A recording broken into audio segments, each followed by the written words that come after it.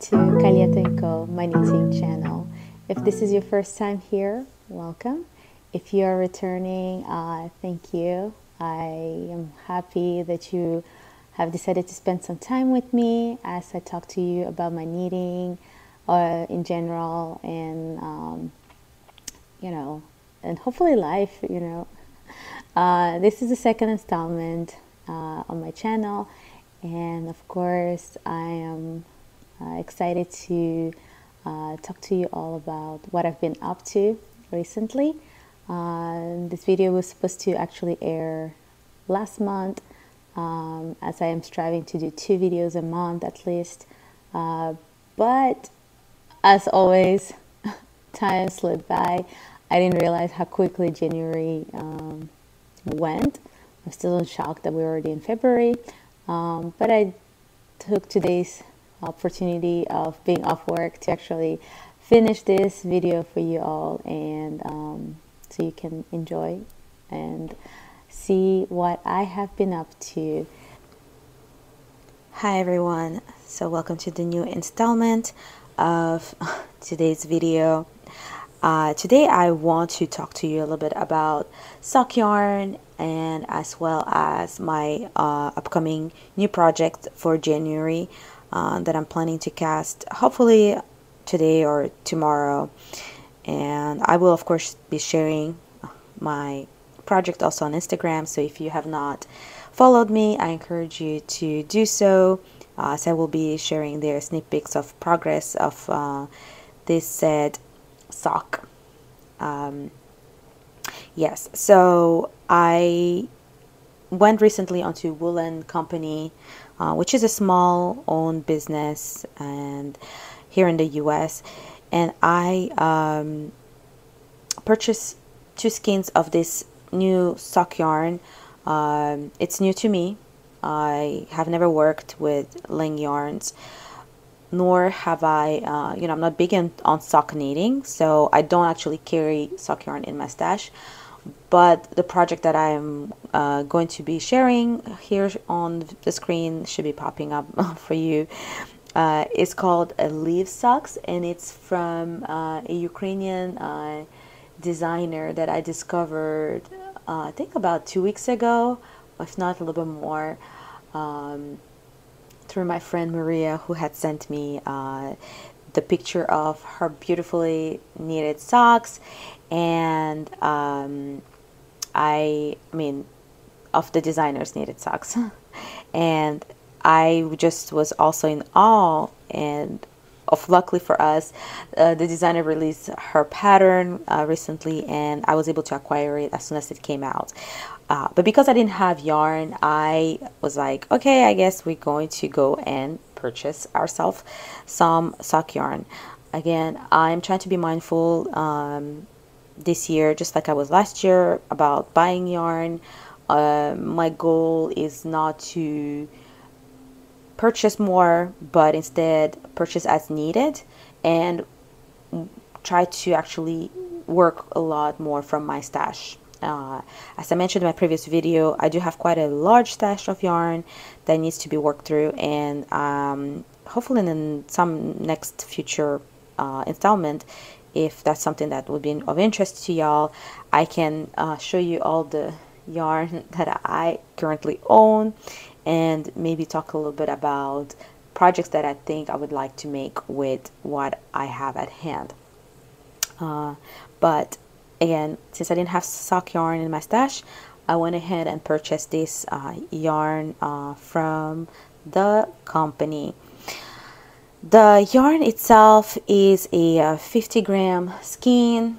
I do hope 1 skein is enough to knit a pair of socks. I'm not very versed in sock knitting, as I spend more time knitting bigger items. So this will be an interesting experiment for myself, as well as a learning curve. So I do hope that I can get a pair out of each skein, so which means I would have 2 pairs of different colors. I really like the palette that Jawoll offers. There's so many beautiful colors, and honestly, like, you could knit sock from every single color they have, and they will all would be beautiful. I did decide on these two first, and then, you know, based on how I like the yarn, how I like knitting socks, I may actually go back and purchase some more and make additional pairs. So this is a 75% in a virgin wool and 25% polyamide blend. From what I have heard and read on, you know, sock yarn, is that you do want your sock yarn to be a blend of obviously wool and some synthetic material, because of the sturdiness. Adding polyamide will make your sock more sturdy, because again, remember that this item, this piece of accessory that you will be having, will be put through hell, right? Because we walk every day, we walk a lot, and if you're planning to wearing it at home, or actually wear it inside of your shoes as you are going out, then it will be put through test, and because of that, you want the sock yarn to be a little bit more sturdy. So in this case, I am very interested to see, and I will update y'all in upcoming videos or even on Instagram as to whether this yarn particularly really does pull through the test of time, right? I'm very excited about the colors. This one is more like a latte, caramel latte color, and then this one, which is showing a little bit lighter on the screen, actually is a shade darker, but I would say it's more like a olive green color married a turmeric, and they had a baby. So that's the color I would define. Of course, the color number is located on the label, and it's 80. Let me see if I can refocus this for you. Okay, here we go. It's 83.0150. For this color that I chose, it's an 83.0022. So yeah, I will be knitting these leaf socks again, and I'm very excited. I'm excited to be knitting from my new double-pointed knitting set. I did receive these LYKKE needles as a Christmas gift from my friends Scott and Vish this year, and so of course I'm super excited because I've heard really good things about LYKKE, so they are on my wish list for knitting items that I wanted to acquire, and I am very excited to actually use them soon. I did keep a little gift tag that they had placed on my packaging with, you know, it basically says who has, and basically like wishes me Merry Christmas. So I thought this would be a good memorabilia. I even taped it here, so to always remember them by, and that this set is a gift from them to me. So that's pretty awesome. I already own a double-pointed needle set from Knit Picks, and actually let me see if I can, yeah, but the sizes are very limited on that one. I think my set actually ends at US I think, let me see, what is this one?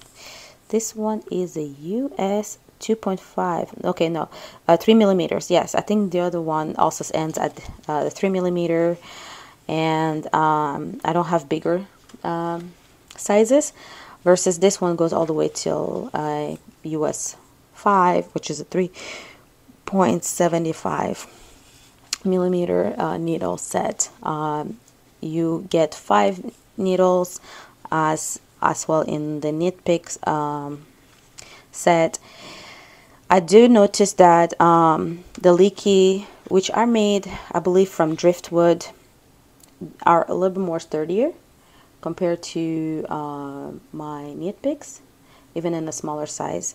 I feel like when I'm knitting with my knit picks, that if I'm not careful enough, I will be, I could break the needle, and then good luck. But if that was to happen, at least now I have a backup set that I can use confidently. So I'm very excited to put these through test and knit with them.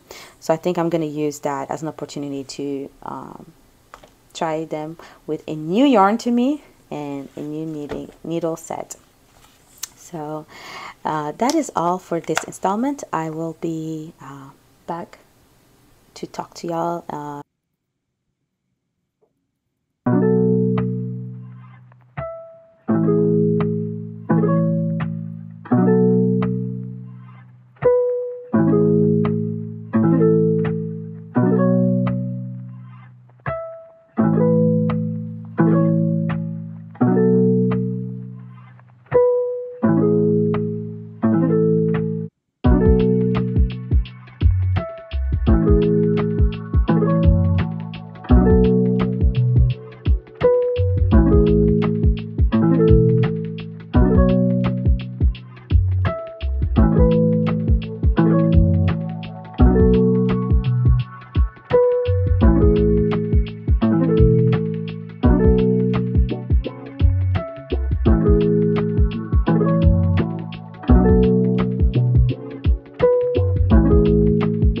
finally finish the Magnolia Bloom sweater from Danish knitter designer Camilla Vad.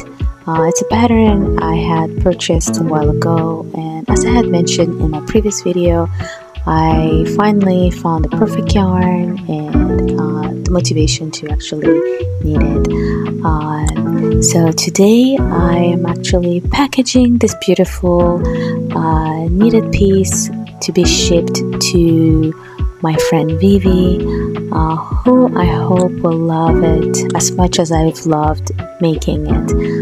It's very warm, squishy, and it just brings me so much joy. So yeah, I'm making sure to package it as professionally as I can, and of course I'm including her a little note from me, so she can think of me when she wears it, and as well as, you know, enjoy my few little words. So this package is ready to be taken to the post office, and I hope she'll have it in time before the cold front hits us in the next few weeks.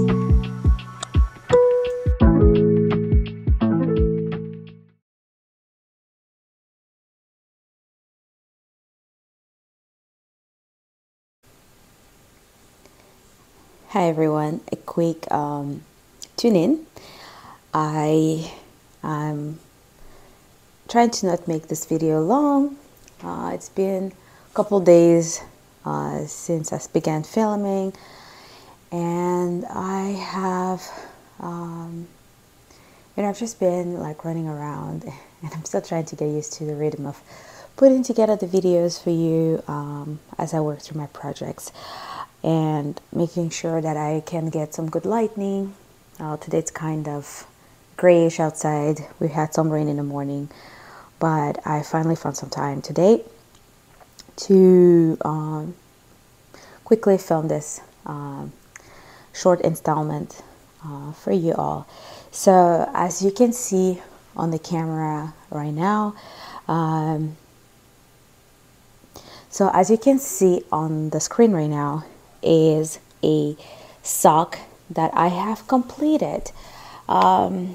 If you remember at the beginning of the video, we started talking about a new project I was adding to my queue, which is the leaf sock pattern by Ukrainian designer Victoria.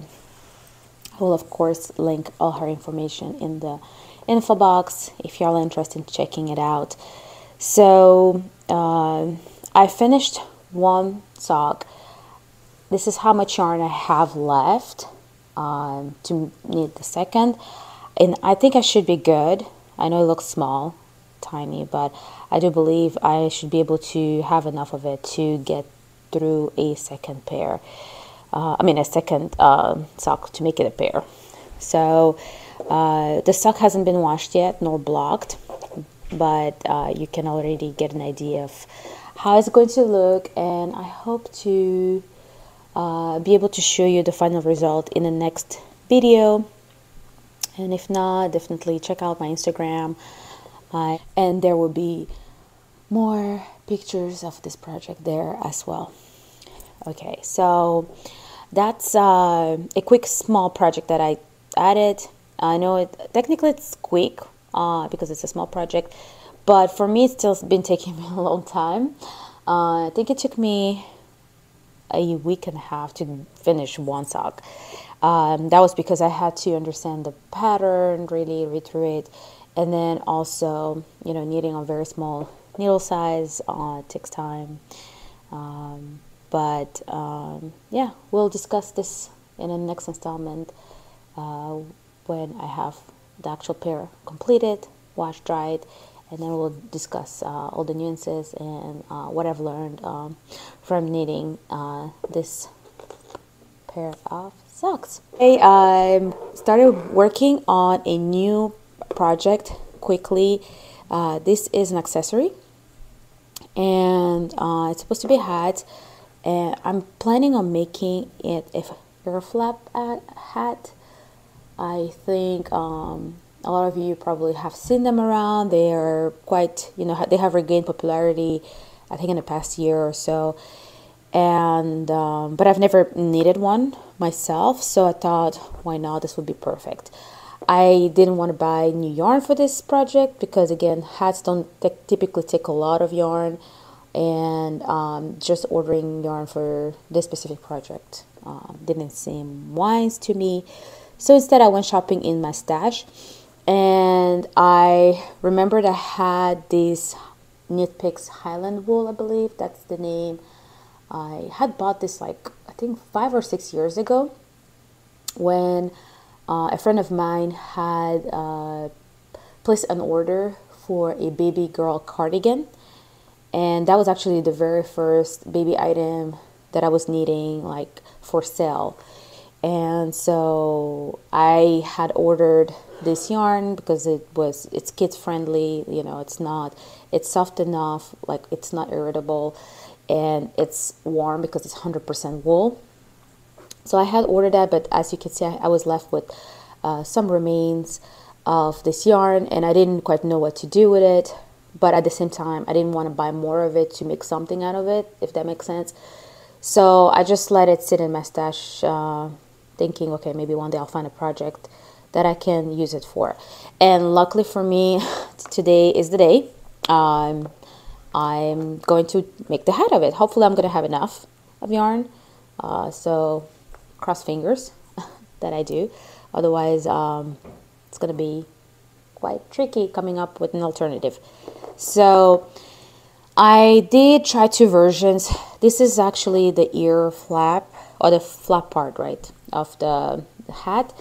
And I did one version where it's 100% the Highland wool, nothing added. And in comparison, I have made another version where I have combined the Highland wool with a mohair blend yarn. This mohair blend, I purchased it from Hobbii recently, and so I thought, actually I do have red. Let's see how well they play together.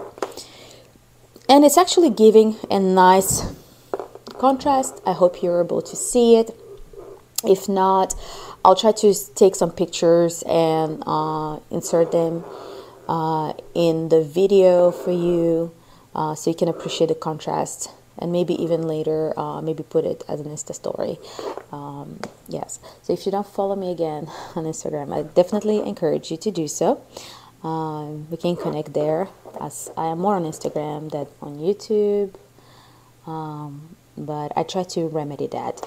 So there is quite a difference in terms of texture, in terms of thickness. The mohair adds a little bit more. Sorry for the noise. The mohair adds a little bit more of obviously volume to this swatch, because it's not really a swatch, but yes. And I haven't washed it, mind you, so I'm hoping or believe once I do, the mohair will open up more and make sure that when this hat is worn in rough winter conditions, it provides warmth, as well as, you know, prevents cold wind blowing through the yarn, keeping the ears warm, because that's the main purpose, right? And that's a wrap, my friends. Thank you so much for spending some time with me today. I do hope you enjoyed today's installment. If you did, don't forget to give me a thumbs up, and as well as subscribe, so as to stay current on new releases on this channel. I will of course be catching you here in the next video, and until then, stay warm and cozy wherever you are, and I'm sending you lots of love, and until next time, bye bye.